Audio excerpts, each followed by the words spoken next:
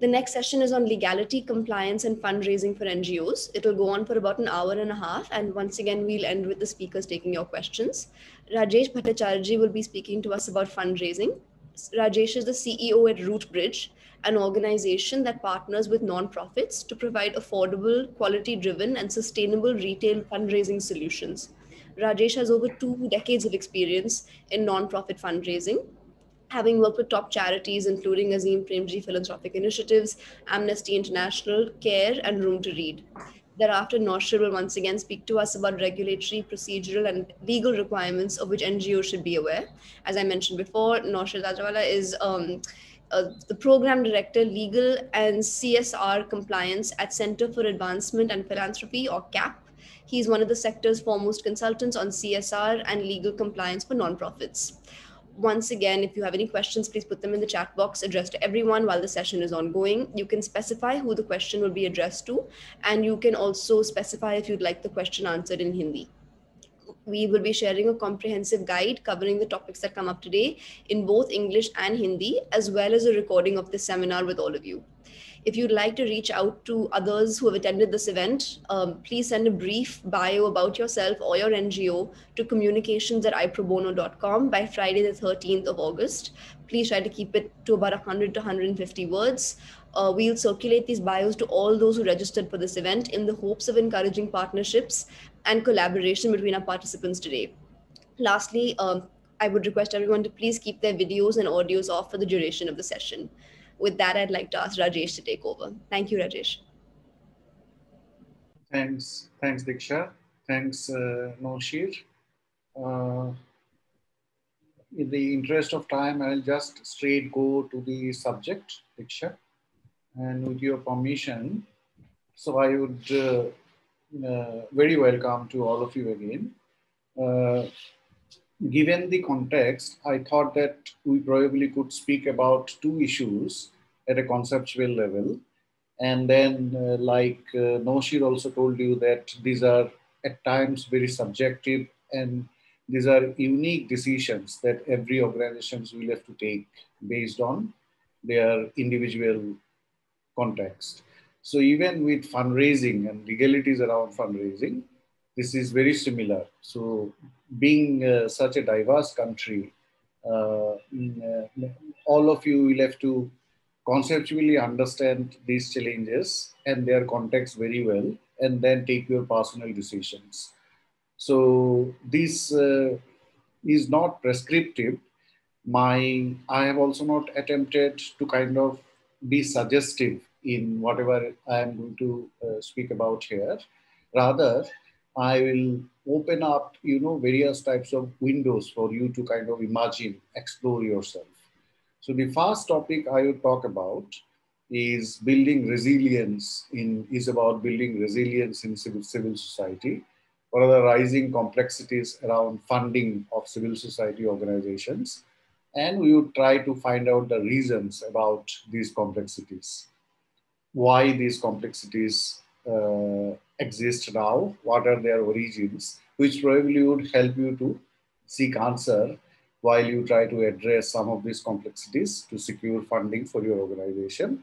The other topic that I will talk about is specifically about funding the civil society organization and the aspect of purpose-driven fundraising. It's very, very short. I don't think I will spend more than 15 minutes in these slides. And I would hope that probably we can have more of an interactive kind of a discussion here.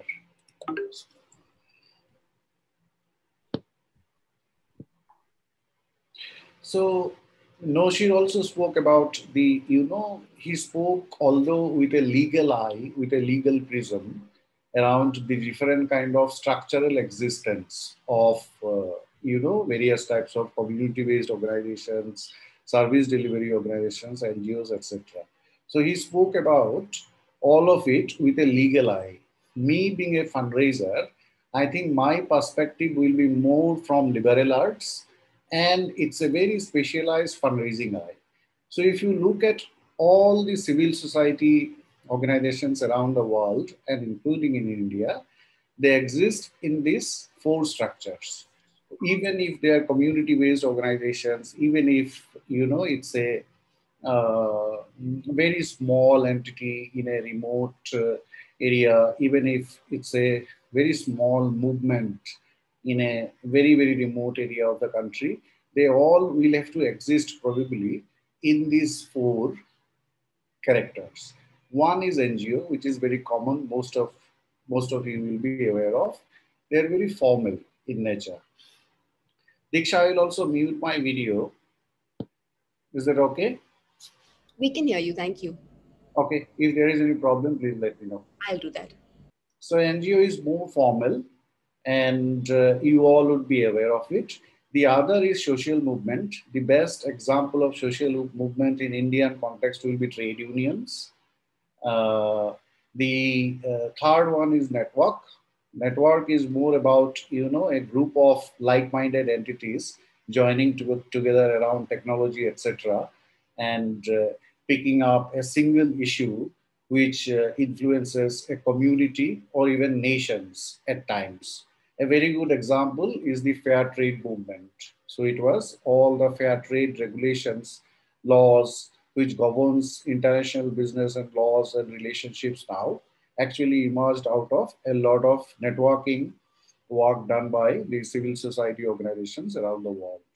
The other example was also the banning of landmines or the Arms Trade Treaty. So these are very, very big global examples of how networks in civil societies actually created very big impact in terms of international relations and business. The fourth and the last one, technically they are called plateaus. You must be aware of World Economic Forum, which is held at Davos, but many people will not know that there is something called World Social Forum, which also exists in France, and it's many, many years older than World Economic Forum. So, but the difference between these NGO social movements networks and plateau are that plateau are more event specific, and they are centered around specific events. So there is a lack of continuity with plateaus.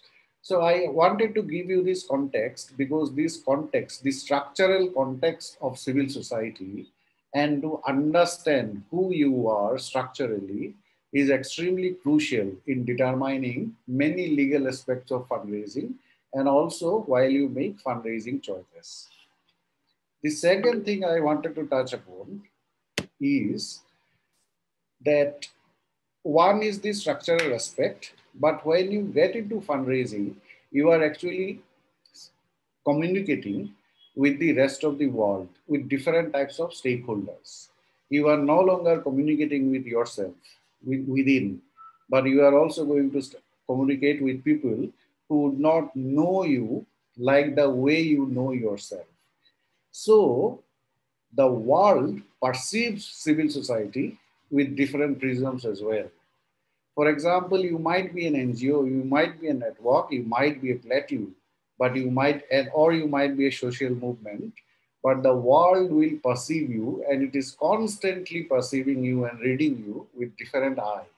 So what I have attempted here is that I have attempted to write or interpret, what are these different prisms? What are these different eyes through which the world look at civil society?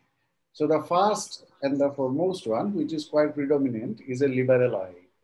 And the liberal eye emerges from the idea that civil society exists because of exclusion. So, and also after globalization, the different patterns of globalization actually started to challenge the exclusivity of the state. And these issue of exclusion, the downtrodden, the unheard, etc., this is rooted to the existence and emergence of civil society. So that's an I. That's it. So this is not about right or wrong. I am just giving you an objective analysis of different perspective that the world has about civil society, and to be aware of that what is that perception that the world has about you is also very important while you make fundraising choices. So the second view is a realist view, where there is a section of, people. So generally the civil society is a sphere, it is believed as a sphere which exists beyond government, market, or family. So these are, if you imagine these three as institutions, but civil society actually exists beyond the government, beyond the market, and beyond family. So it's a fourth dimension altogether. And hence, the realists believe that this is kind of a tool. So civil society is a kind of a tool whereby the powerful states advance their different types of agendas, for promoting different types of issues and ideas. Sometimes they are key to national interest. But if you take the contemporary local view, and not only local, if you look at Turkey, if you look at China, if you look at Hungary, even if you look at America during the time of Trump, uh, unfortunately, many European countries are also becoming like that. So these popularizing ideas that are key to national interest, that has also been challenged now. So they are saying there is a view now that they are not necessarily, furthering ideas that are always key to the national interest. So that is another view which has come up now. So the third one is the Marxist prism, where they believe that the civil society exists as political vanguards, sometimes even as political vigilantes or social vigilantes. So this is a more kind of a extremist view. When I say extremist, I do not mean in, very extremist term. I mean it literally in the social sphere. So, for example, I will come and see. Yeah, sure. Thank you. I'll wait for her to come. For example, many social movements, I gave you the example of trade unions as one as civil society, which exists as social movements.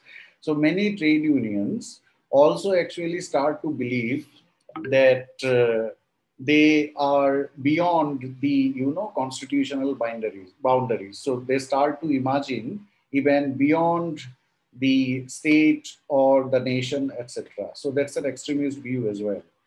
So beyond these three eyes that or perspective or interpretation of civil society, there is a fourth view also, whereby in this, which has grown in the southern hemisphere in the last decade. So some people even argue that the concept of civil society as a sphere distinct from family, state, or government is a Western concept that does not apply easily to a country like India or societies in the southern hemisphere, and primarily in the all the emerging economies, where the boundaries between these spheres are much more blurred. So that is another view that exists. So these views are extremely crucial to be aware of while you take different kind of fundraising decisions. The last aspect which I wanted to touch upon around this area is the finance issue. So when you go about thinking about fundraising about your organization, it is an existential question. So it is sometime or most often, I would say, it is misunderstood as a financial question alone. So when a civil society organization, if you are an NGO or whosoever you are, if you are a social movement or a network, so whenever you start about exploring the questions of funding possibilities, who is going to fund my work, how am I going to raise money for my work, most often we end up looking at these questions with a financial prism. And that's where organizations falter. So they fail to look at that question beyond meeting the financial need. But if you can link your fundraising work with your core purpose, then it becomes much more existential. The question can become much more difficult to answer. So if you, for example, if you are an NGO and if you just look at your fundraising problems with a financial eye, then you will definitely look at the market available and see how much money is available and where they are. And most often you will see that if you are an industrial nation or a very developed economy or even an emerging economy, you will end up looking at corporate and institutions or high net worth. But there are many other channels which are available, which can actually be more true to your purpose. So if you look at those questions only financially, then you will become market driven, possibly not that purpose driven. So the question of financing your work as a civil society movement becomes much more existential. And when you start looking at it, they become much more sensitive as well. So you become much more thoughtful in terms of what kind of fundraising you should pursue. So because also behind the financial question lay a number of fundamental questions relating to the relationships between the social movement and money, and how this relationship is also complicated by the fact that movements active in the global justice movements, often combat international financial institutions and even private corporations. So if you are a social movement which was working on fair trade, global taxation, or debt relief, or regulations of financial transactions around the world, then you will find it extremely difficult to take money from many corporations or even government. Uh, so all these big financial crises that happen around the world, take the case of the crash of Lehman Brothers, which is very recent. Uh, not recent, but you may call it a contemporary one. So a lot of regulations actually came in force after this kind of financial crisis happened. So obviously something wrong happened. Some states or some individuals or some corporations did some wrong. And then nations realized that there has to be some kind of regulations within and globally as well to control these transactions. So, so if you are doing this type of work, then it might become extremely difficult for you to take money from many entities, many corporates, particularly corporates which are into financial business, purely because of conflict of interest. The other thing which I have noticed as a fundraiser is that in the civil society, there is a section of people. Again, I am not saying right or wrong. I am not taking a position. I am being very objective and fact based here. So money is never looked upon as something good. It can't be. So it's principled. It's a principled philosophical position that they take. That I have seen that many civil society actors identify themselves in a shared rejection of all that has to do with money or finance. The other complexity is that, which is also related to the previous point I spoke about, that many foundations, Noshir also spoke about foundations, many foundations or philanthropies which actually distributes a lot of money, billions of dollars around the world today as grants to charities. So if you go to their origin, the origin of this money, then you will be left with many difficult questions to answer for yourself. So should you be taking those money? So for example, one of the foremost global funding organization in the world, so it's a family, and the family made all their money from mining. And it was in the 19th century in one country in the Western Hemisphere. And the history says that for land acquisition, thousands of people were even shot to death for mining purpose and all that. So if you go deep into these, then you will be left with many difficult questions to answer. If you try to trace the root of those money which are being given as grant for humanitarian work now. The biggest challenge that the civil society face now, that it is also passing through, like I said, that the patterns of globalization has played a big role in the re-emergence of civil society in a new form. And what we are seeing is the more progressive democracies definitely not in India, more progressive democracies are also into a very deeper inquiry of the benefits of opinion-based democracy over representative democracy.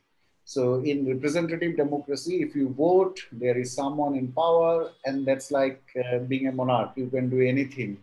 But with opinion-based democracy, voting is not everything. I mean, dialogue and inclusion is more about, it refines the democracy further. So these kind of tensions, these kind of opinions that civil society has, emerged with now lately over the last 2 decades, this has created also a big amount of tension between the state, the corporations, the state, the market, even the family and the civil society. So all of these changes that are happening in the civil society are also resulting in big shifts in the way funds are being distributed. So you now see restricted fund, unrestricted fund. All the UN agencies has capped administrative funding as to probably 7% now. All these public sector unit in India has similar things in place, so they are pretty stringent. So Noshir also spoke about the laws that exist in India, who can be defined as what can be defined as a charitable organization. For example, I remember two words: poverty and distress. So if you are working for poverty and people in distress, then you are a charity. The irony is that when we shifted from Millennium Development Goal to Sustainable Development Goal, we actually shifted from poverty to injustice. So the UN accepted that Millennium Development Goal will not work. So if you have to actually remove poverty, you have to address the issue of injustice. You have to issue the issue of climate, etc., sustainability, and all that. So that's why very, very big global development organizations, they have shifted. So if you look at the history of civil society, it started with service, then it went to charity, then it went to welfare-oriented development, and now it's all about right-based development. So there's the shift from poverty to injustice. So they are addressing more deep-rooted issues to bring in irreversible societal change. And these kind of shifts in the civil society and the outlook towards the addressing the problems. So the civil society has leapfrogged probably 50 years ahead in comparison to our legislature. That's the problem. So the law still says that charitable organization is that which works for poverty and distress, but the global development sector has accepted the fact that you have to actually address injustice to address poverty, and you have to gradually also look towards right-based development. So that's the gap and difficulties that exist that has actually accentuated the challenges of funding with the civil society movement. In this context, I will now step into I will talk about the top 15 global charities of the world, which are extensively into fundraising. So they raise a lot of money, the maximum amount of money for doing their charitable work. So how are they doing? So, and when I say largest world charities, I don't necessarily mean the quality of the work or the importance of the work that they do. The single parameter that I have taken here is the amount of revenue that they generate. So if you look at this table, these are the top ones. The Gavi after the pandemic. So this is before the pandemic.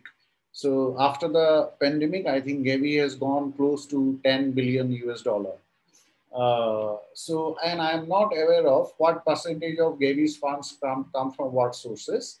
I was also not sure about the top three, so I didn't give you the split, but I have great details about rest of the organization who I know very closely also. So you will see there is a pattern here that a lot of their revenue actually comes from retail. And retail means huge volume, not big donations, but big, huge number of people giving small donations. It might be digitally, it might be offline, it might be through many channels, but it does not necessarily mean that they are funded by very, very rich people, rich foundations or rich corporates predominantly. The largest organizations in the world in terms of revenue raise most of their money through retail, small individual donor. And so you will see that it's very, very clear, it's very, very predominant. It's much more powerful than any other, fundraising opportunities that you have. Just because of the sheer volume. And even if you look at the overall fundraising, the charitable money that is raised around the world for all organizations, for all cause, 3/4 of the money actually comes from individuals. And even if you take the Indian context, if you look at the last 18 months during the pandemic, maximum number of Indians actually ended up giving for a human tragedy. Many new Indians started to give for non-profit causes, irrespective of all kind of imagination that exists about the development world in India or elsewhere. And also the other thing I wanted to say that because of iProbono's background and the kind of work that they do around the area of justice, etc., many of these organizations, I have deliberately mentioned some names here like Greenpeace, Amnesty, Oxfam, although they don't qualify as the largest revenue generating organizations in the world. So, but these are some of the big names. They might not be the biggest, but they probably are the most celebrated ones in terms of the impact of their work, in terms of, changing global relations, dynamics, laws, etc., etc. So, and these are extremely complex of work and complex organization. So when you are doing this type of work, when you are working on very, very complex social change issues and not necessarily what Noshir called service delivery issues. So if you are working on such complex issues of justice, etc., then it has been seen that it's collective, social, societal collective action which actually pushes or brings in social change. It was never big donations from, very, very rich people or rich corporations, etc. It was always millions of people standing together for a common cause. So the, for civilizational reasons. And this is, when I say collective action, I mean citizenry. And historically, it has always been seen that, when a lot of people start to do something, it becomes a norm and then gradually a tradition. That is the way these organizations work, and that is why they pursue small individual donor very, very vigorously. The last thing I wanted to discuss, that given all this context that we have now, how do you make a fundraising choice? Let's say you are a social movement or a small charity that exists in Manipur and working for local communities. So how do you take fundraising decisions, or how does a charity take a decision while they pursue fundraising in terms of what kind of fundraising I would do? Should I do corporate? Should I do foundation? Should I do high net worth? Should I do event? Should I do merchandise? Or should I do retail, digital, crowdfunding, whatever? So usually there are 5 parameters. So this is a sort of a design thinking. So there are 5 parameters which actually will help you to brainstorm and find out conceptually what is best suited and where are you placed in terms of pursuing a certain type of fundraising. So these are the 5 parameters, and I can share all these details with Diksha later, which probably will be useful. So very, very quickly, strategic means, so you know what happens when, because there are shifts in the way organizations are funding charities now. For example, we spoke about capping the administrative expense. Look at what has happened to FCRA, etc. So this is systematically weakening the sector. So what is happening that because they have, you know, very specifically told you to where you can actually spend your money, how and how much. So the autonomy has been taken away in terms of taking strategic decisions. For example, you might find that you have to spend a lot of money in monitoring to actually improve the quality of your work. Take the case of looking at salary as administrative expense. So if you were Sarva Shiksha Abhiyan, if you were a charity, and if your project was Sarva Shiksha Abhiyan, then you would never get FCRA money or no funding from any UN agencies, because 75% of Sarva Shiksha fund goes in teachers' salaries. So that's a very stupid and funny and naive way of interpreting, and obviously it has been done for different purpose. So when in these complexities, you have to think about how will you raise your unrestricted funds as well. So these kind of deliberations could help you to determine what kind of fundraising you should pursue. And if you go by these parameters and analyze these top 5 fundraising channels that are or avenues that are available around the world and in India, this is how it looks like. So when I was working with Azim Premji Philanthropic Initiative, we used to give a lot of grant to hundreds of charities. And we did some workshop, and around 25 charities actually conducted this analysis on their own. We told them it's a very simple scoring method based on brainstorming. So the idea is bigger the square, better it is. So it's a spider graph. So bigger the graph, better it is. And after, you know, many deliberations, we found that this is how it looks like. So this is a context I wanted to give you in terms of how you possibly could make these critical fundraising choices. Diksha, back to you. Thank you so much, Rajesh. I'll now ask Noshir to speak, and then after he's done, we can take some questions from the group. Thank you. Noshir, you're on mute. Yeah. Sorry, I'll switch off my video and try to bring my PowerPoint in.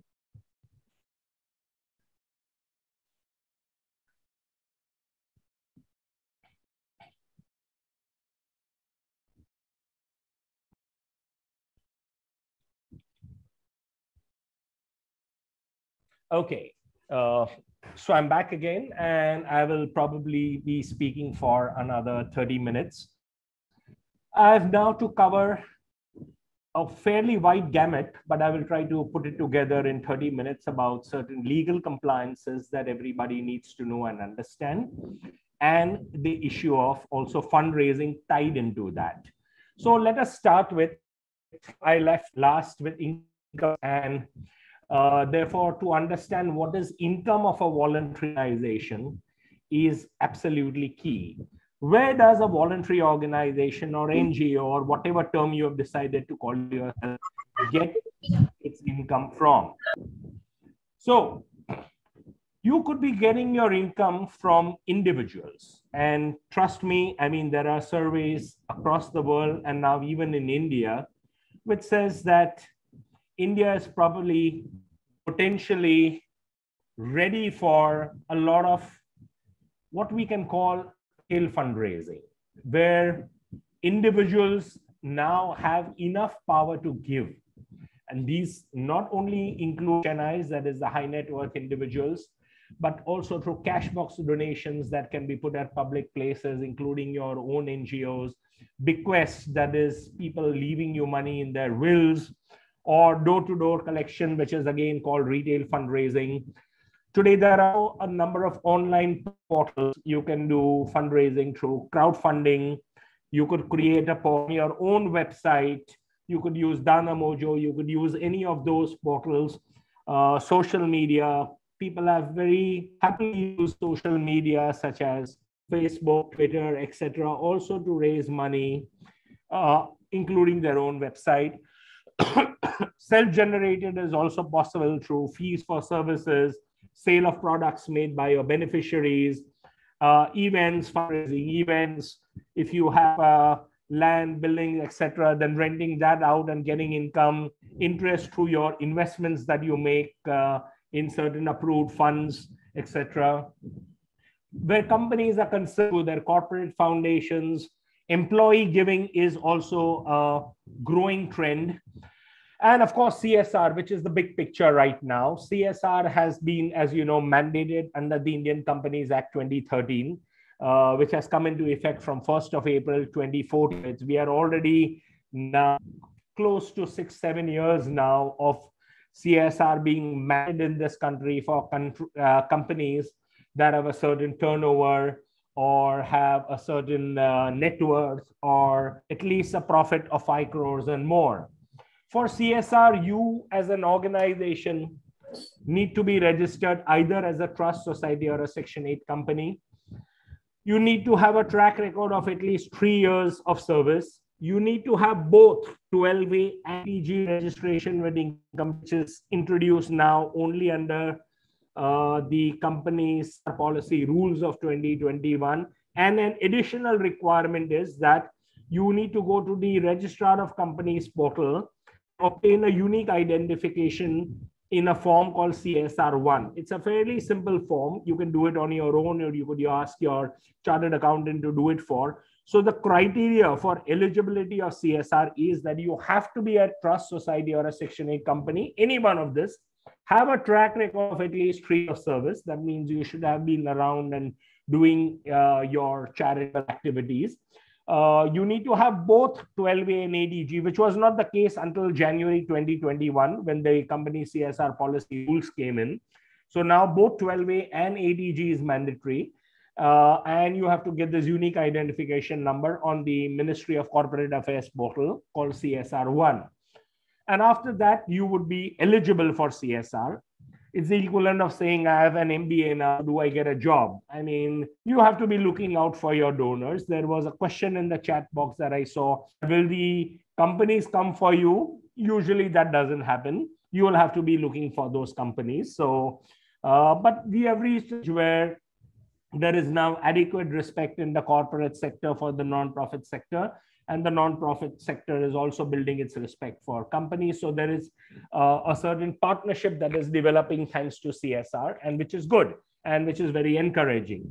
Of course, there is also overseas. The diaspora is our NRIs who are residing abroad, overseas chapters that you might think in terms of creating where people in the USA might be donating. You might be interested in setting up a 5C3 or the equivalent in other countries where people would give to friends of your organization, association that you might create over there so that they can get the tax deductibility in that country.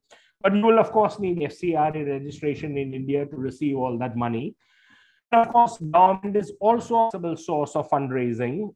It could be the state government scheme, or it could be central government scheme, or you might be into, if you are an environmental organization, on waste management or on recycling, etc., through your municipal corporations, etc. So this is the universe in terms of your sources of funding.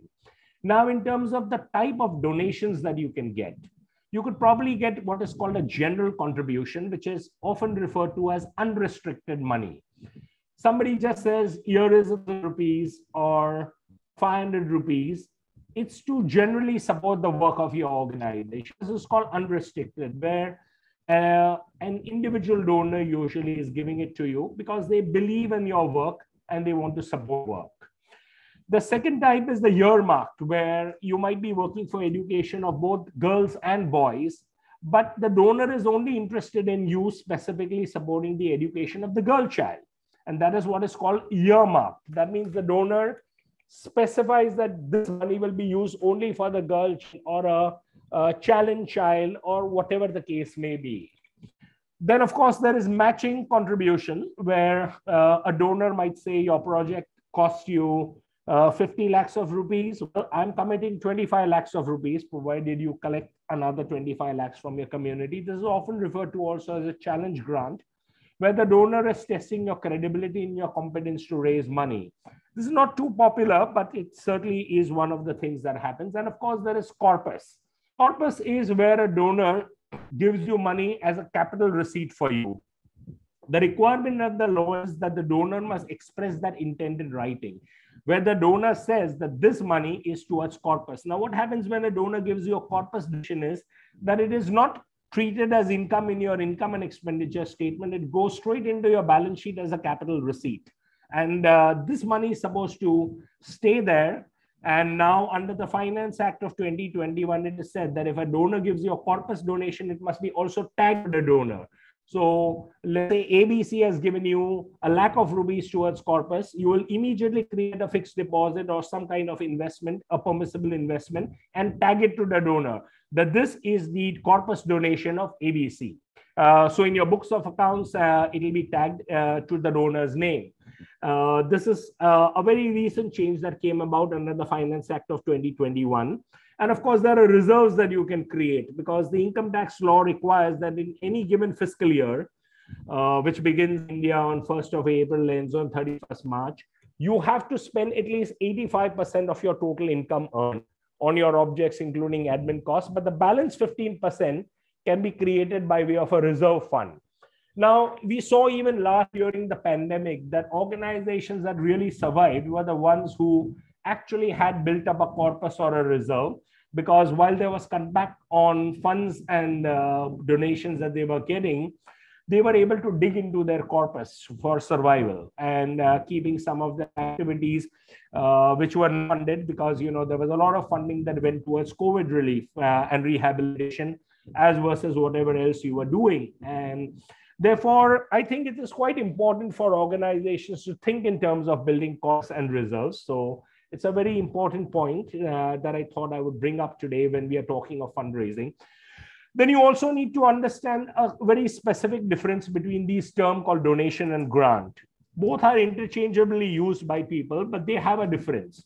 What you find in these two circles intersecting is, yes, both donation and grants are in the nature of a gift to your organization.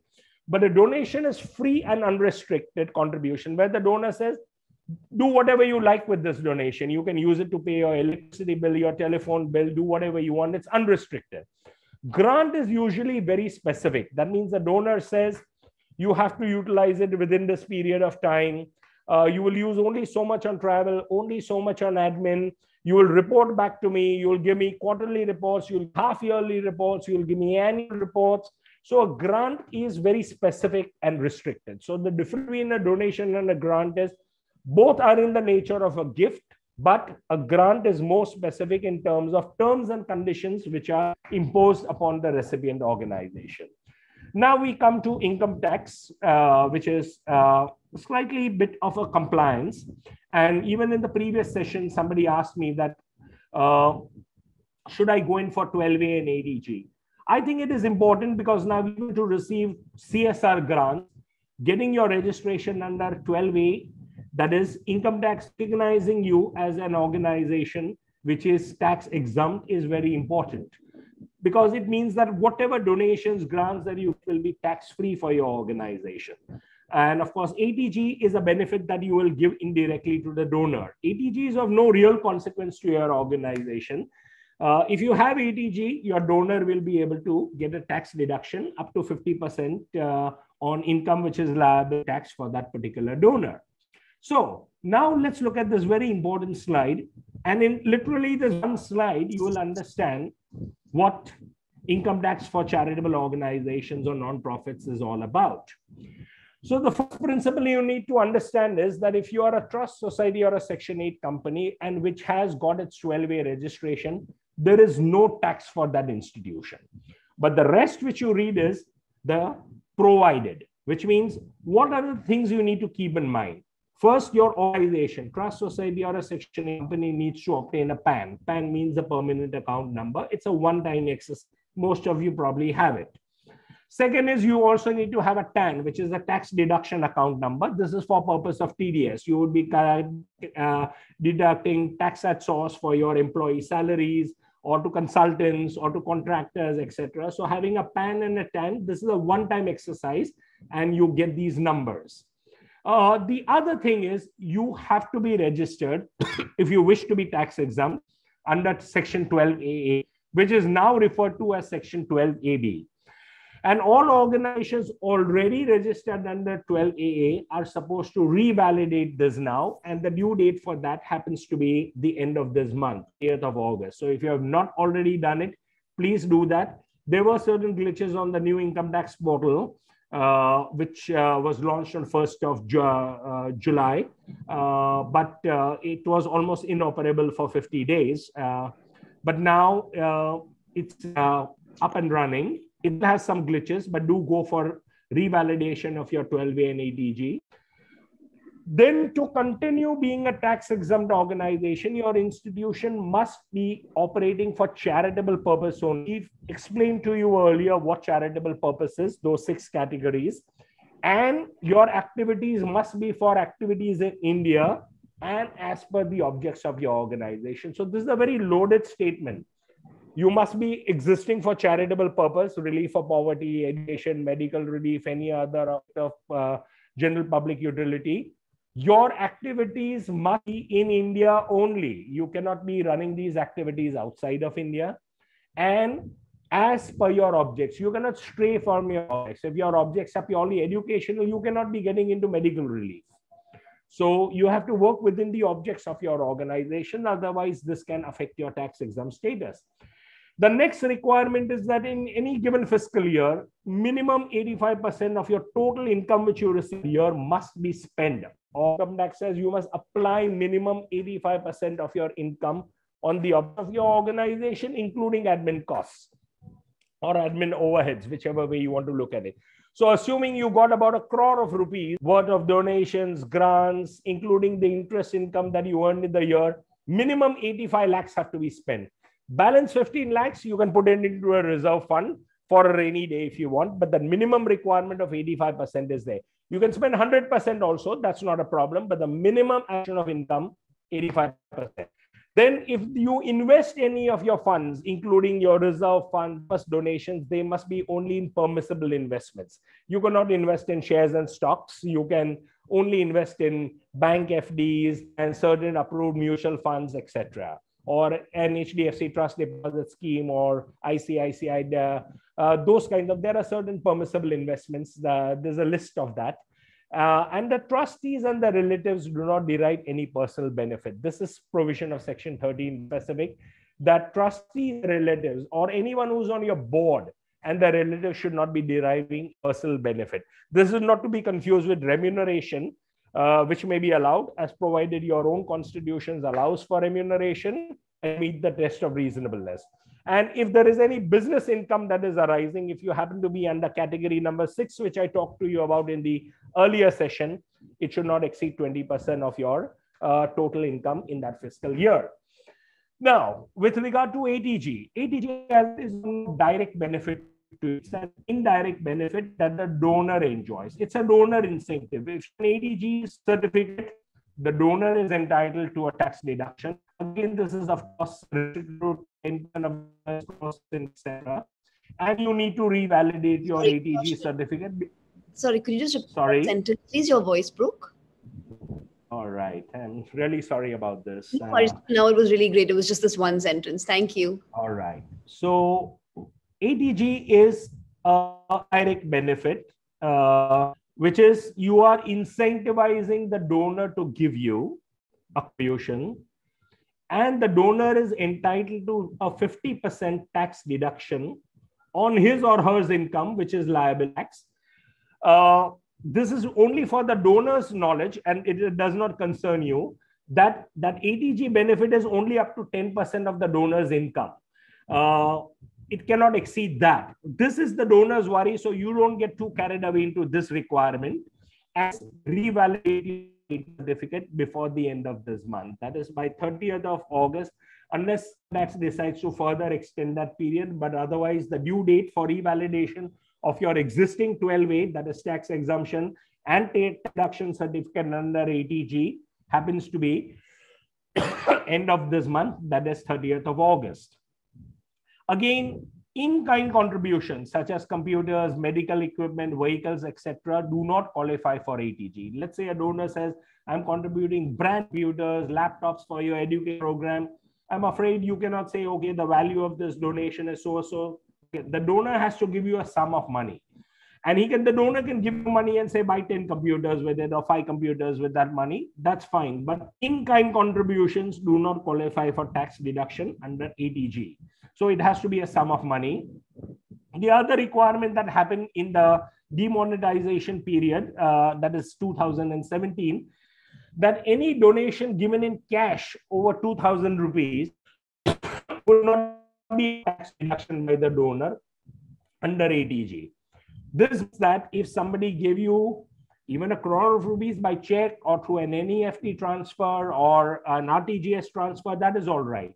But if somebody walks into your office and says, I'm giving you 10,000 rupees in cash, he takes out the wallet and gives you 10,000 on the table. Yes, you can technically take it, but any contribution over 2,000 in cash is not tax deductible for the donor. So he would give you 10 rupees in cash, but the tax deductibility will remain limited to only 2,000 rupees. Of course, under income tax right now, cash transactions have an upper limit of not more than 2 lakhs in a day. So technically, and I'm not telling your organization to do that, but you can even receive cash donation of up to 2 lakhs from a single donor in a day. Please don't do that. But what I mean to say, I'm just getting into the technicality of it. So, but for ATG purpose, it cannot be more than 2,000 from one single donor. Your compliance requirement is in every fiscal year, ensure that you file your income tax return in a form called ITR 7 before the due date. It's usually end of October, including an audit report to be produced by your auditor, your statutory auditor, in a form called form number 10B. Please revalidate your 12A and ATG certificate. The form for that is a form called form number 10A. And when you will get your renewed 12A and ATG, now it will be for a maximum period of 5 years. Every 5 years now, you'll have to go for revalidation of your 12A and ATG certificate. When you're filling up form 10A, very basic documents are asked for: your registration certificate, a copy of your constitution, your registration certificate under FCRA if you're registered under FCRA, your old 12A certificate, audited statement of accounts, note of activities, registration under NGO Darpan if you are registered under that, details of assets, liabilities as on the date of application. Let your chartered accountant do this. It's a form called form number 10A. It's an online process. It's the same form for 12A ATG. Technically, first fill up form 10A for revalidating your 12A registration, and then use that same form again after exiting to reapply for your ATG as well. And then you'll get a certificate renewed or revalidated for a period. It's under what is known in income tax as a straight through process. No questions will be asked. There'll be no inquiry. If you have uploaded the documents correctly, you will immediately get it, or literally in the matter of the next few days. So, but please do this before 30th of August.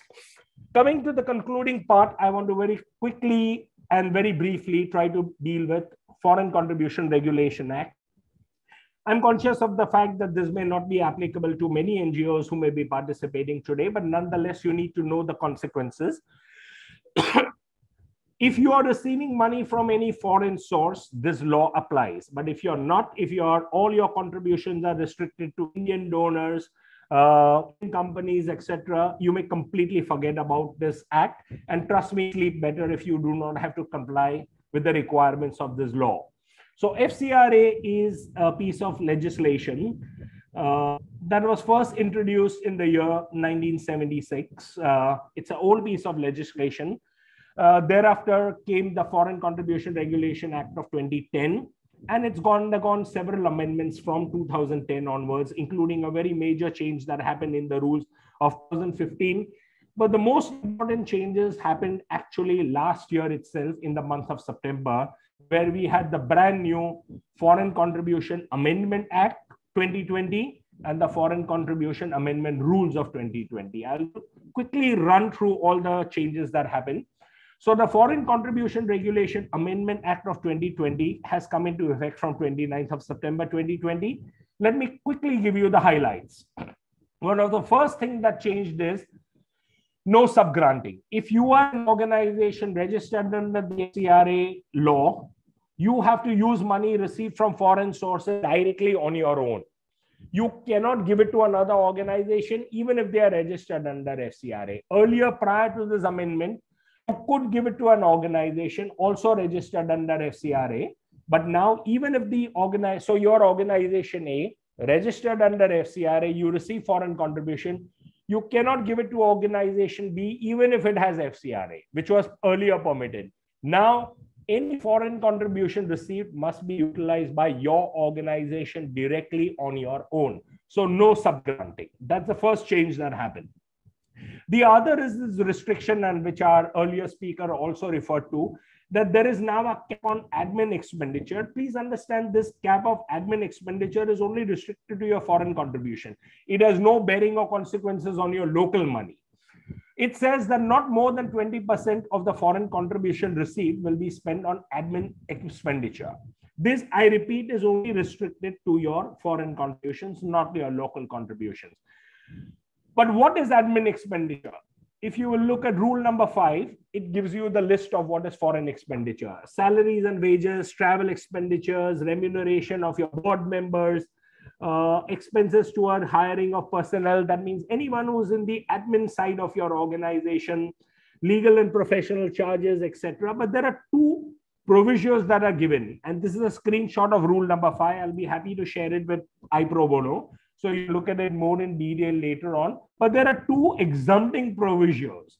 Rule number 5 says that all expenses towards hiring of personnel for the management of activities of the person and salaries, wages of any kind of remuneration paid, including cost of travel to such personnel. It says, provided that expenditure incurred on salaries or remuneration of personnel engaged in training or for collection or analysis of field data of an association primarily engaged in research will not be counted towards admin costs.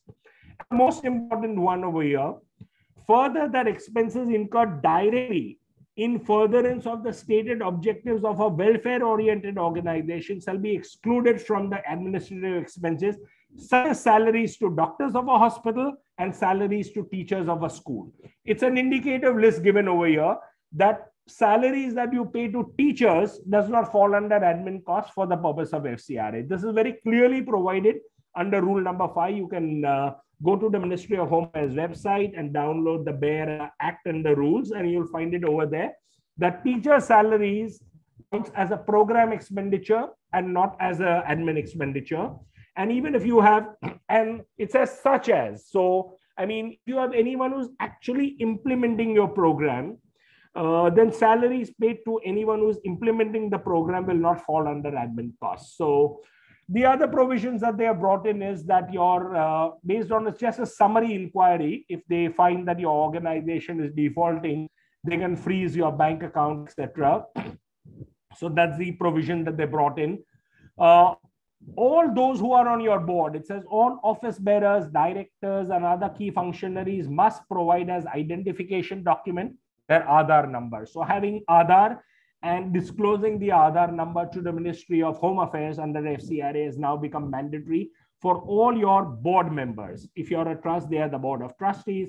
If you're a Section 8 company, board of directors, including your CEO, if the CEO happens to be chief functionary. Your organization earlier could have been suspended only for half a year. Now it is suspended for literally the whole year, 360 days. Earlier it was in case of any violation of FCRA. They have extended it from 180 days to now 360 days. Earlier on, there was no provision for voluntary surrender of your FCRA. This has also been brought in. But the sad side is that if you surrender your FCRA, any assets that you have created out of your foreign contributions, which means computers, it may be equipment, it may be schools, colleges, land, building, these must vest in a competent government authority. That means this will now vest in the central government, the Ministry of Home Affairs. So This is a very draconian piece of change that has happened over here and is of great concern. In fact, it's a very serious issue for many of us who are creating assets out of foreign contributions to keep this in mind. And of course, naturally, if your FCRA has been cancelled by the Ministry of Home Affairs, then also your assets, your FCRA created assets, including land, building, vehicles, equipment, etc., would vest in a competent government authority. This is how the law has been amended from last year. And now, even when you will go in for your renewal of FCRA, there'll be a very detailed inquiry that will happen in terms of your activities. There'll be IB officers that will be coming to check your activities. They might come at your project or program site, etc., to check on your activities, etc. And now, of course, a very major change is that all foreign contributions must be received in a designated FCRA account, which has to be the State Bank of India, New Delhi main branch. You don't have to make a trip to Delhi. You can do it through a local branch of the State Bank of India, but all foreign contributions must come into your State Bank of India, New Delhi main branch. Of course, you can retain your old FCRA account as an additional FCRA account. There is a process for that. I'm not going to get into the technicalities unless somebody has questions about this. And then very quickly about the rules, Foreign Contribution Regulation Amendment Rules of 2020. These have come into effect from 10th November 2020. If your organization is of a political nature, you cannot be eligible for FCRA. And they have now defined what is political nature. If your organization is participating in any active politics or party politics, as the case may be, then you will be deemed to be an organization of a political nature. This is one of the good things that has come under the rules, because at least they have once and for all defined what is political nature. The other amendment is with regard to your eligibility for registration. Earlier on, you had to be 3 years old, which is still a requirement. To be eligible for FCRA registration, you need to be 3 years old. But earlier requirement was you should have spent at least 10 lakhs of rupees on your core activities. Now that has been increased to 15 lakhs of rupees. You must meet both these criteria in order to be eligible for FCRA. For prior permission also, they have made certain changes over here in terms of receiving the money only in various stretches, etc. Your renewal will have to go through a very detailed process. And for renewal, the form number is called FC3C. The fees for prior permission is 5,000 rupees. For renewal, 5,000 rupees. And for a new registration, 10,000. This can be paid by debit card or credit card of any of your board members or your CEO. And you can take a reimbursement for these fees paid, but it has to be an online, or you can use net banking to pay this to the Government of India, Ministry of Home Affairs in that regard. Key compliances post the 2020 amendment is Darpan ID is now requirement. Darpan ID is the unique identification number that you get by going to the NITI Aayog portal. Hopefully some of you have it. If you don't have it, it's a fairly easy process. Open your designated bank account only with State Bank of India, New Delhi main branch. The deadline is way past. It was earlier 1st April, then it again got extended till June, but now we are way past it for organizations already registered under FCRA. Fill Form FC6C within 15 days of opening the bank account with State Bank of India. An Adhar of all your key members is made very important. So very quickly now, I'll talk about some FCRA fundamentals, last 2 or 3 slides, and then I can wind up for question and answers. So please understand the fundamental of FCRA is that foreign contribution could be received as a donation, delivery or transfer by a foreign source. Very often think only if you receive money in dollars or in sterling or in dirhams or any of the foreign currency, it's a foreign contribution. The answer is that foreign source is talked about under FCRA and not foreign currency. And if you receive money from a foreign source, it can come to you in the form of money, which could be Indian rupees or in foreign exchange. It could be an article. That means a foreign source could be sending you computers, they could be sending you relief material, or they could be giving you a share or a stock. The key compliances under FCRA is you need to maintain separate books of accounts for FCRA, or at least a cost center in your tally system. No foreign national should be on your board. OCIs or PIOs will be tolerated, but no foreign national should be on your board. And fees or commercial receipts that you will get will not be treated as FCRA, which is good. But please keep in mind the income tax point where your business income should not be more than 20%. And foreign contribution must not be invested in mutual funds, specifically disallowed. So please ensure that if you're making any investment of your foreign contributions, they are only bank FDs, preferably with the State Bank of India. You will be safer with that. Ensure that you do quarterly intimation of your foreign contributions on the ministry's website, preferably. You can do it on your own website as well. Make sure annually you file your returns with the Ministry of Home Affairs in form number FC4 by 31st of December. Even in years when you receive no foreign contribution, ensure that you file a nil return. This is very important. You often feel that, this year we didn't receive any foreign contribution, so why should I file a return? Every year, FC4 has to be filed, even if you have received zero foreign contribution. That is, a nil return is absolutely mandatory. And FCRA statement of account should also be uploaded on your own organization's website. It may be one of the compliance requirements that ministry will check when renewing your FCRA. If you have received any articles, make sure you have filled up form number FC1. And any income generated from FCI asset, that means if you have a school that you have created out of FCI funds, all the income that you generate as a school will have to be accounted for under FCRA. Although it will be paid by Indian students in Indian rupees, it must all go into your FCRA statement of accounts and into your FCRA bank account. These are the important forms for you to know. If there is any change or name or address of your organization, it is called Form FC6A. If you have changed any of your objects, we talked about it in the earlier session, it's called Form FC6B. If there is any change in your bank account, the form is FC6E. For any additional bank accounts that you created for utilization of your FCRA funds, it's form number FC6D. And if there is any change in your board member, earlier it was only if more than 50% of your board changes, you needed to fill this up. Now, even if there is one new appointment or somebody gets off your board, you have to fill up form number FC6E.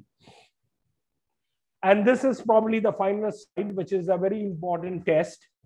Funds received from a non-resident Indian. Is it a foreign contribution? It may happen that somebody from the UAE is sending you from overseas.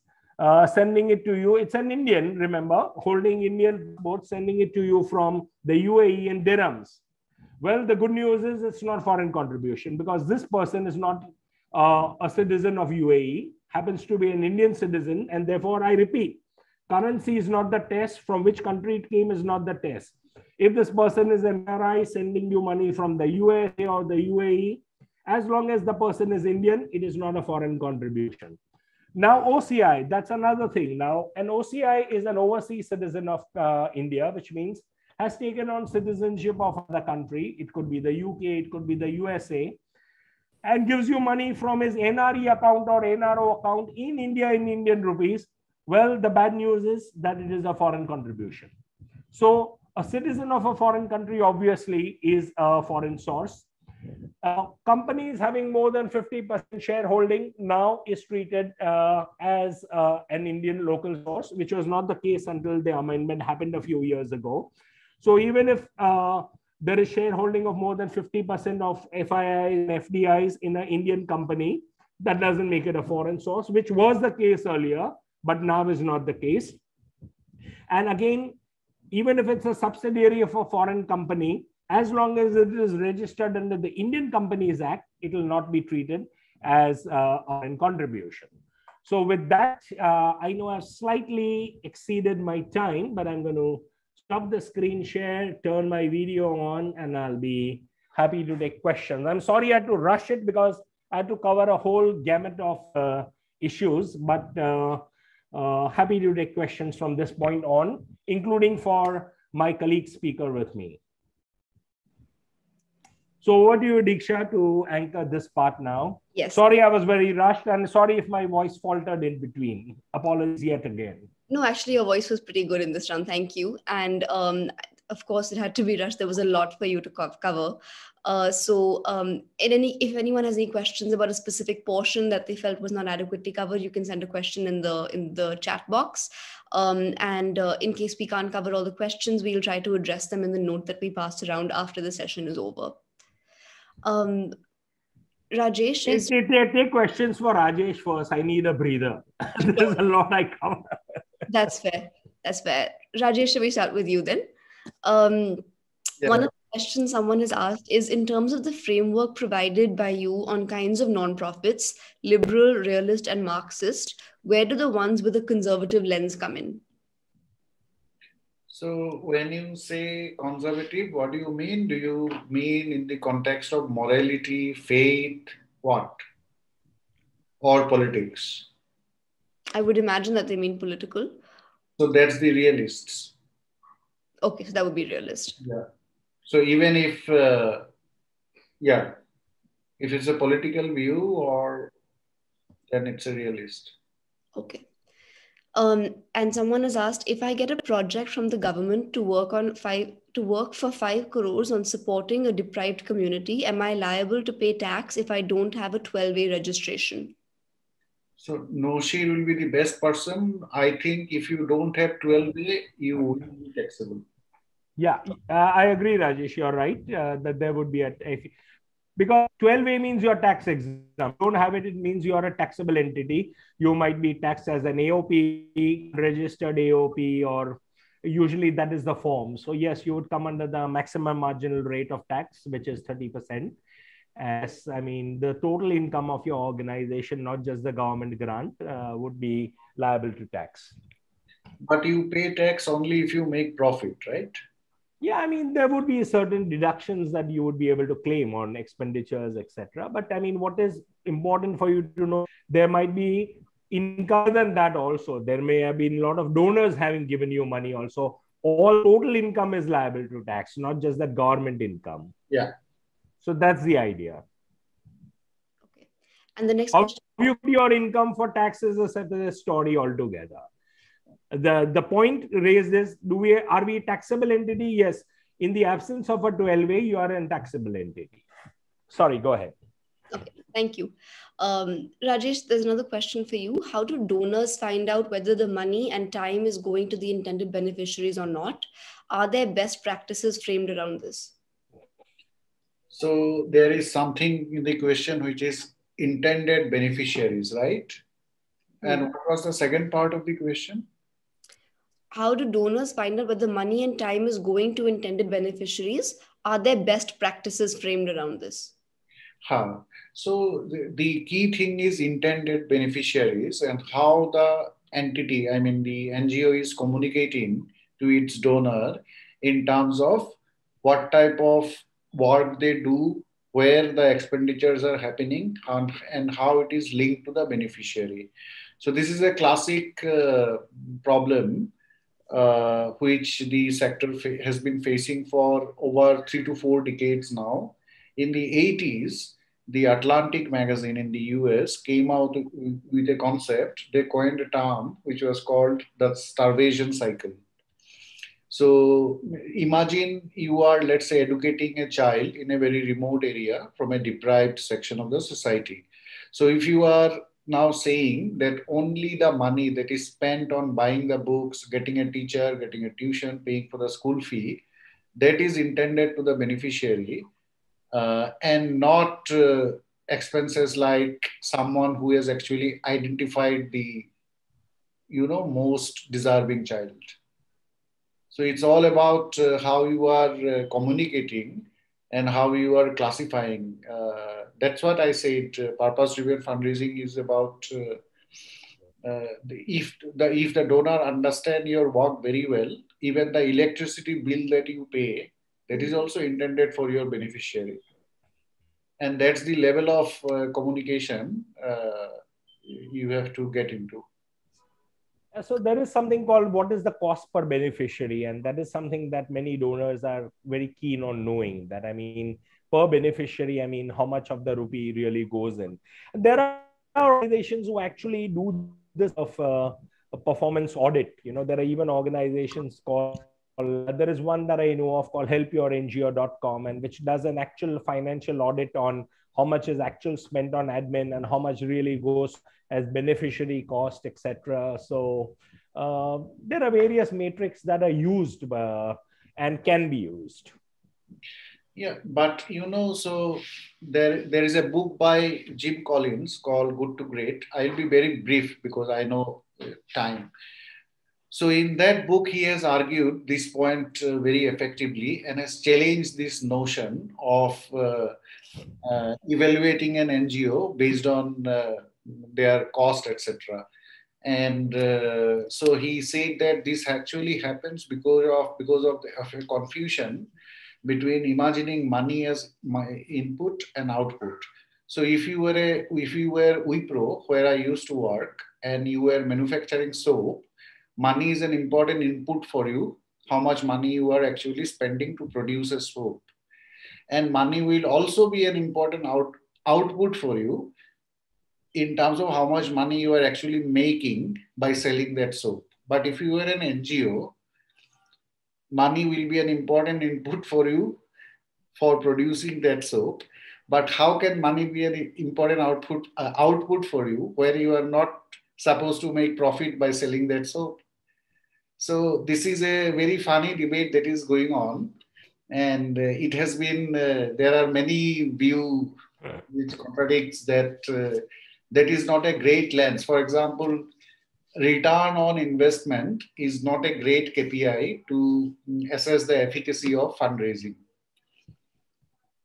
But obviously, there are organizations like Noshir said that they do apply this scale to acquire very, very large funds and grants. Thank you for that. And the next question for you, Rajesh, is what do you suggest as the top 1 or 2 funding sources for a state level education NGO?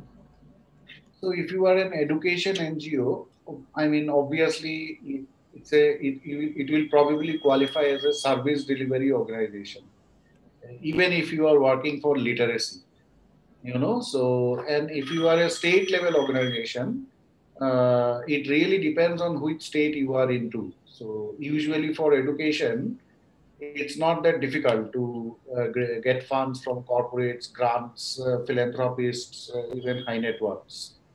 So these are the 3 most predominant sources which funds the education sector. In India, this is the most funded sector, I would say safely. In fact, the HCL report on CSR indicates that much of CSR money is going primarily to education and to healthcare. Yes. It's the other sectors which are neglected, such as the care of the elderly, sports, arts, culture. Those are the more neglected areas. But education and healthcare, be it from foundation or CSR, or for that matter, even foreign contributions. I mean, it should not be too difficult if you are in these 2 spaces. Absolutely. Even FCRA money is quite... yes, on education largely, yes. Okay, thank you. And then related to the topic of fundraising, a second question we received was, being an NGO, we really struggle to have a constant flow of funds. So can we invest NGO money in the bond market or fixed income instruments and get a constant flow of money from there? Is this legal? So the investment mode is very clearly specified under Section 11(5) of the Income Tax Act. Offline, I'll be happy to share with you what are the investment options that you have. Yes, you have an option to invest, at least as per the income tax and mutual funds. You can go for equity-based or liquid funds. It's a long topic, investment by itself, but there are various options. But of course, if you have foreign conditions, then FCRA says you cannot invest in mutual funds at all, or you cannot put in any speculative investment. If you happen to be in states like Maharashtra, the Charity Commissioner says you cannot invest money in any mutual fund. It has to be only a debt-based mutual fund. So this is all very subjective, which state you are in, etc. So this is a subjective answer. But yes, you can look beyond FDs also. There is also a possibility, and you can consider HDFC Trust Deposit Scheme, which has a rating and decent in today's time return that you can get. Noshir, I think we've lost you. Your voice is breaking a little bit. What we'll do though is we'll speak to Noshir about exactly which sort of investments are possible, and we'll add that to the note that we circulate for everyone. So if anyone wants to know further details, they can keep an eye out for that. Rajesh, in the meantime, one of the questions that's raised is how can we best raise funds during the initial years of the organization? What kind of institutions should we approach at the 0 to 3 year stage of our organization? Yeah, very interesting question. So when you are the initial stage, it is the most difficult period because particularly in India, credibility is a very big factor. They will look at your track record. So if you go to a big grant making organization, they will also look at your 3 year history and all that. But there are more progressive grant making organizations in India now. For example, Azim Premji Philanthropic Initiative has actually a grant making policy whereby absolutely new organizations can be funded up to 1 crore without looking at, so it's past record and all that. And we coined that project as good people doing great work, continue to fund them. So there is no requirement of submitting any previous balance sheet, etc. We will look at your idea, and if we share that idea, we will just fund you. So that still exists. There will be other grant making organizations which I'm sure thinking in this manner. Corporate will be difficult. CSR will always look at 3 year trajectory probably. They also have other market related kind of motivations while they do CSR funding in terms of what brand you are, etc., where you are, geography. So obviously grants, the strongest mean is your own network. So there is a concept, a modern concept in fundraising, which we call cult. So all these NGOs, which has been formed traditionally year after year, decade after decade, you will see that many of them were founder driven. And all these organizations have a cult following because of the founder and the core idea. So you follow your cult, find your cult. And even if there are 100 people who you can identify who actually believe in that core ideology that which you are pursuing, and even if these 100 people start giving you 1,000 rupees a month for 5 years, that's a lot of money. So recurring giving from your cult, small sums of giving every month, that could go a long way. Okay, thank you. Sorry, I lost my internet connection. I'm using my mobile device and just trying to join in for the last few minutes. No worries. We just had a couple of more questions for Rajesh, so that's fine. Thank you, Noshir. Yeah, sorry about that. I think my internet really failed me today. Sorry about that. It always chooses the worst days to do that. You bet. I mean, it just runs so beautifully on days when you don't have a webinar. Or anyway, I'm using my mobile device, and thank God I'm connected. And I finished with the PPTs at least, so now I can. The questions are easy on this format. Yes, indeed. Yeah, tell me. Or you can just continue with Rajesh, whatever Rajesh was speaking about. Yes. So that was, Rajesh had just finished answering a question. Noshir, now that you're back, I'll very quickly just ask you one. If you've already met 20% of total receipts allowed for fees for service, but still want to do projects which are generating revenue for the organization, are there any alternative possibilities? Is a fee for service the only way to receive funds from government partnership projects? So, I mean, government usually enters into what is called works contract with you. So there is an element of TDS and GST, etc. So I've noticed that happening. So, well, you can even in such cases where you fear that you might lose your tax exempt status, you might decide in terms of having a dual entity. That is, you have a non-profit and you also create a for-profit entity through which you will be actually, so you might create perhaps, let us say, a private limited company who has objects such as whatever you might be doing with the government in terms of waste management or recycling, etc. And let the government, you then consider yourself a for-profit social enterprise. You enter into works contract through that. Receive those monies. Carry out those works and leave your non-profit organization completely undeterred by this. And so you can do all your commercial activities through that for-profit, and you leave your non-profit only to receive pure grants, donations, etc., leaving your tax-exempt status very intact. So this is a model that many are using, which is people mistakenly call it a hybrid model, but there is no such thing as a hybrid model. That is, one entity can do both. You have to create two separate entities that can run parallelly, and which means that you have a non-profit model only to receive donations and grants, and a for-profit model to receive those kinds of works contracts, service contracts, etc. Exactly. This is what we did at Amnesty when we started. There you are. Exactly. Okay. All right. And then somebody has asked, after getting foreign funds in the SBI FCRA account, can that amount be transferred to a local account belonging to the NGO? Certainly. There is a process laid down that you first create the State Bank of India New Delhi main branch account. And then if you want to use another utilization account, you can open it with any nationalized bank having core banking facilities and is PFMS compliant. And you have to intimate the ministry about it and let them approve that. Once that is approved, there is a form called FC6D for utilization accounts. You can have multiple utilization accounts. Or if you are already registered under FCRA and you have an old FCRA account, that can also be treated as an additional FCRA account. But there is a form called FC6C that you have to fill up, and you have to get the approval of the ministry in this regard. And yes, you can do that. So having said that, you can even carry out every activity that you want directly from your State Bank of India account using net banking, etc. So, but if you feel you have a need to have a utilization account, yes, there is a possibility for doing that as well. Okay. And there's a couple of questions about FCRA timelines. So I'll just read out one of them. We had applied for FCRA 6 months ago, and an inspection by the local officers of IB happened within 1 month of application, but no further action after that. How long does it take for FCRA for approval to be received?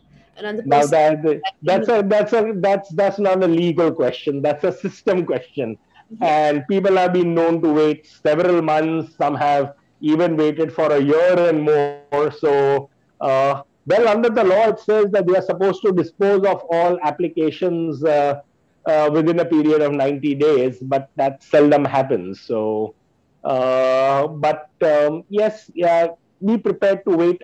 You have to track your application, and it probably shows under process. And as long as it shows under process, you can continue to hope that you will get it. And someday, if it pops up that you got your registration, you celebrate, or you might receive some bad news that you have been rejected, then try to find out what is the reason for rejection and maybe sort that out. And after a gap of 6 months, you can reapply again for it. Or there's no appellate tribunal in case you get rejected for some silly reason. The only remedial action is to go to a court of law, and which some have done and even managed to get favorable orders. But that's how it is. To answer your question, you'll have to wait, and can't say how long. People have been known to wait for a year and even more at times. Okay, thank you. And someone else has asked, we had registered our NGO 3 years ago, but have had transactions only this year from June. We haven't filed previous returns. Can we now apply for 12A and ATG? Yes, you can apply, but it will be only effective from this year. What has happened in the previous years is gone now. But yes, you can apply for 12A and ATG at any point of time. So if you will go again to the income tax's new portal and try to fill up form number 10A, there's a strong possibility that you're a first-time applicant. You will get a provisional 12A for a period of 3 years because you're a first-time applicant, and for ATG as well, provisionally for 3 years. And after that, looking at your activities, you will be allowed to apply for a more longer one for a period of 5 years. So yes, better late than never. Fill up the same form number 10A preferably do it through your chartered accountant because they know the systems well. And that would be the best way around for you. Thank you. How do you keep track of various legal compliances like IT, FCRA, MHA in one window with all sorts of revised dates and new regulations coming up?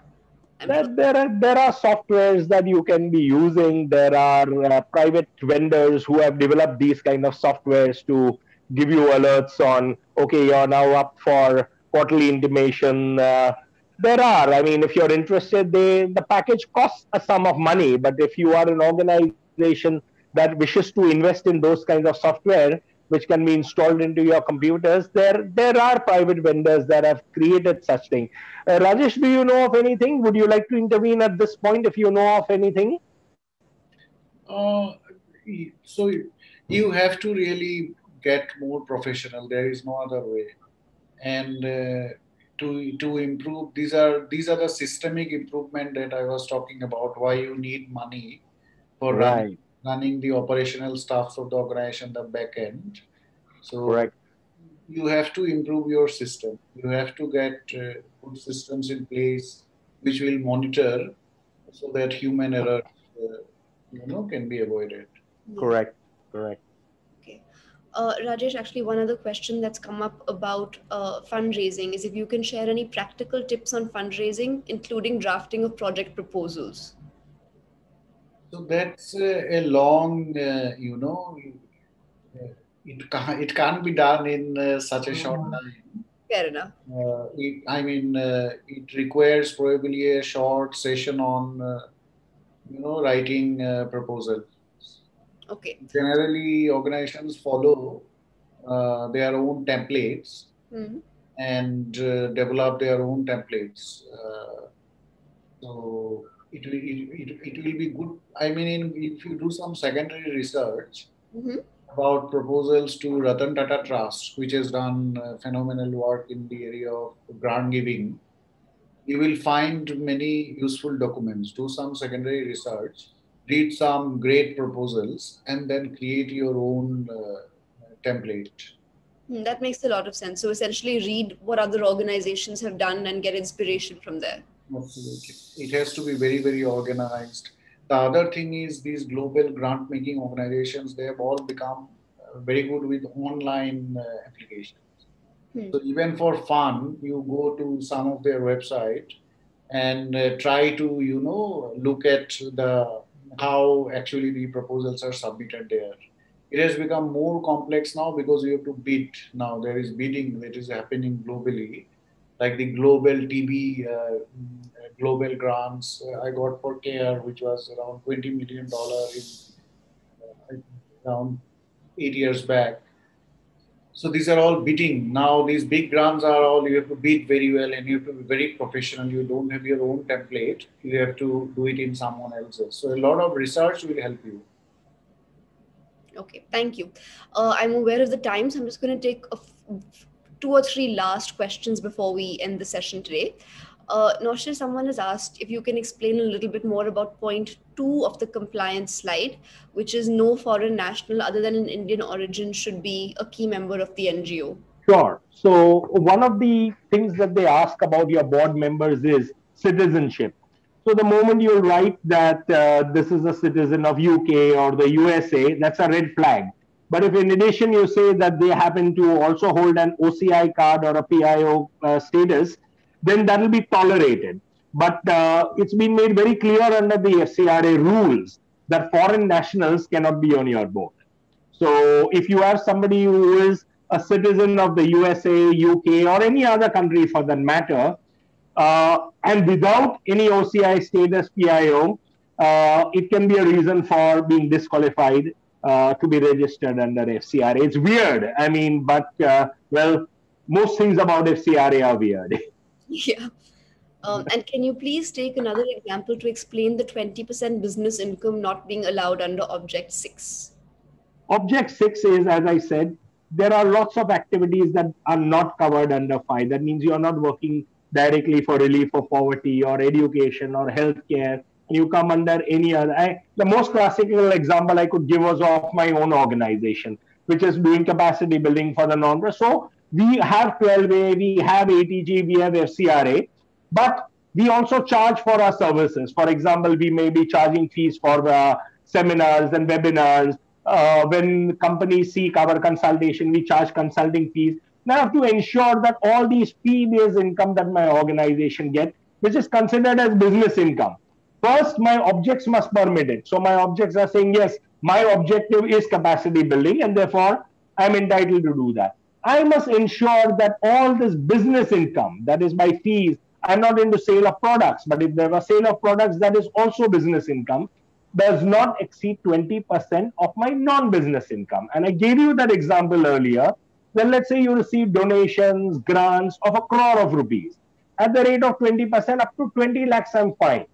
If I make 21 lakhs or 22 lakhs, my total income in that year, including that 1 crore of donation and grants, becomes liable to tax. So that if I have 2 crores worth of donations and grants, then I can do business up to 40 lakhs at the rate of 2%. So it's as as simply as I can put it. Right. Perfect. Thank you. And just the last question for the day. Do you advise drafting very broad objects clauses as a precautionary measure to be able to engage in a variety of activities without tax or other issues? We usually, that is the standard thing that I recommend, that we put all those things which are there under the Income Tax Act, that we will work for relief of poverty, education, monuments, etc. Everything is put over there. And then we put this defining clause that without prejudice to the generality of the foregoing, these will be the specific objects that we will. So there are general and there will be some of the primary and incidental objects that you will have. So yes, there is a method of doing all that, and it's something that is recommended. Okay, perfect. Okay, now it's 1:36, so I'm going to start to wrap up. But thank you both so much for giving us your time today and for this really incredibly insightful talk. I know you had to cover a lot of topics, and so we tried to go through it as fast as we could. And that's probably why we had so many insightful questions at the end. But thank you for your time. We really appreciate it. I'm also going to take this opportunity to just tell all of our participants a little bit about iProbono, so you know when you should get in touch with us. We provide pro bono legal support to NGOs so that they can focus their resources on their programmatic work instead of on legal costs. If an NGO needs help on any legal issues, things like IP registration, drafting internal policies, vetting contracts, anything like that, please reach out to us on our website. We also engage in litigation representing vulnerable individuals and communities through our panel of pro bono lawyers. You can contact us if you feel there is something that you'd like to discuss with us regarding litigation. I just want to take this opportunity to thank everyone who took the time to join us today. I hope you found this session helpful. Please share a brief bio about yourselves or your NGO with us by Friday the 13th. Around 10 to 100 to 150 words would be great. And then we'll help you connect with other participants. And also please keep an eye out in your email inbox for a recording of this session and a comprehensive guide on the topics that we covered today. Thank you so much. And thank you, Rajesh and Naushad. Thank you so much. Thank you very much. Bye.